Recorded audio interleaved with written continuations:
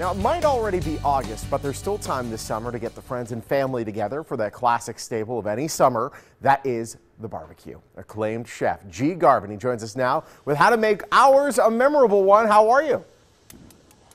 I'm doing well. How are you? You're actually grilling right now. You got family there right now, or at least people working the live shot? We got people coming over, man. We got the neighbors. We got the friends. You know, when you grow up in the South, it's never just about the family. You know the story. Hey, you remember Bobby? He used to live down the street when we was kids. He's coming over. They're all He's grabbing bringing plates. people. So that's why we always go big. Yes. So then what makes a really great barbecue party other than, of course, you need really great barbecue?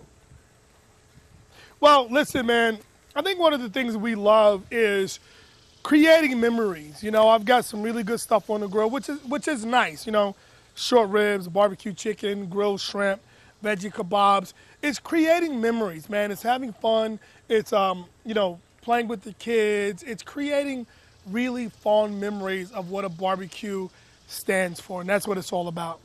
No question, and I know you have a lot of dishes there as well that are hits with family and friends. What do you have there? Oh yeah, man, we got the barbecue short ribs, outstanding. Bone-in chicken thighs with the skin on, so I can get that really great grill mark, that crispy char on that skin. Barbecue shrimp, gotta love those. Veggie kebabs, because no one really does veggies on the grill. Man, we got a lobster mac and cheese, absolutely amazing. And we finish it with a donut bread pudding. What? Pudding. No, you don't say donut bread pudding. You gotta say pudding. Donut bread pudding. Gotta put some pudding on it. Come on, Sean. Some pudding. You gotta put that thing on it, man. Why are you doing this to me, chef? Because it all looks so good, and yet it's not in my mouth. Oh, man, I know, man. I know. This is cool. But the next time you jump on the grill, you'll think about how that chicken look. Yes, and then I'll ruin whatever chicken I have. Help me, though. What do you get for recipes to help me from ruining a great piece of chicken? Well, you know what, man? It really is about hot side, warm side on the grill. Marinate it. Don't use too much sugar in your marinade for chicken because the skin and the sugar may burn. Start it on a hot side. Let it finish on a warm side. Really get that good smoky flavor. And remember, the average piece of chicken, 4 to 6 ounces, and with the bone in, 8 to 12 minutes. That's what you want to think about. Awesome. And you can find recipes online as well, I'm sure.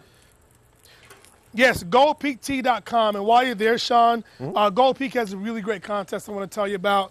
Bring me home for the holidays.